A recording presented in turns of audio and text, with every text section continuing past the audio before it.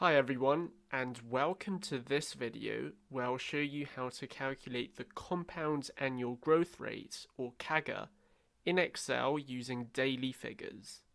The compound annual growth rate calculates the rate of return over a period of time, and it's often used to measure past performance of investments or analyze business measures like sales or market value.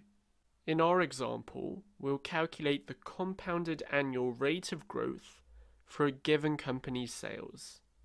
We have the fictitious sales values for the 1st of March 2010 and the 7th of March 2017. To find out what the general trend in sales was, we can calculate the CAGR. There are two methods to calculate this. Firstly, we can manually calculate the CAGR using a formula.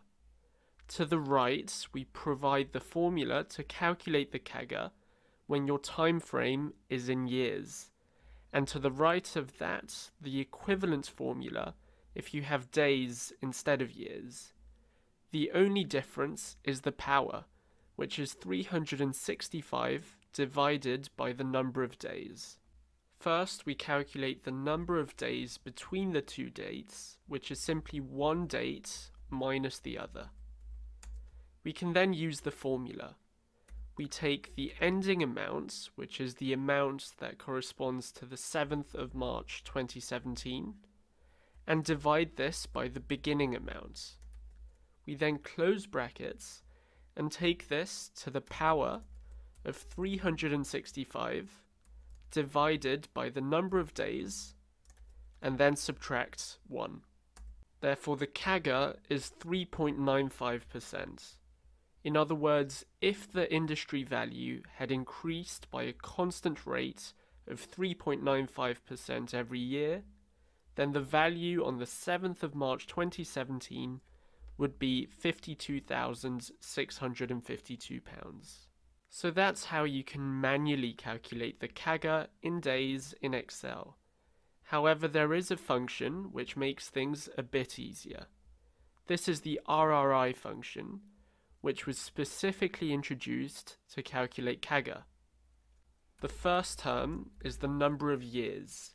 Therefore, we can convert our days into years by taking the difference in days and dividing it by 365 to give the number of years.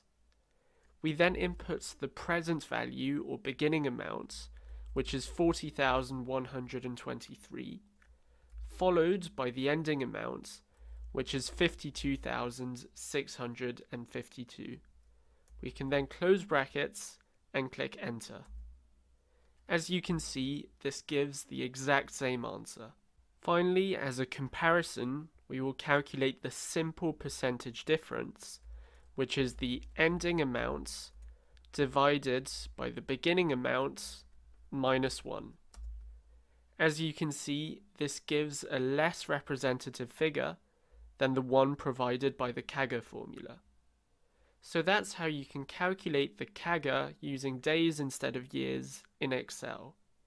Please give this video a thumbs up if you found it useful, and subscribe to the Excel Hub for future Excel tutorials, techniques, and examples.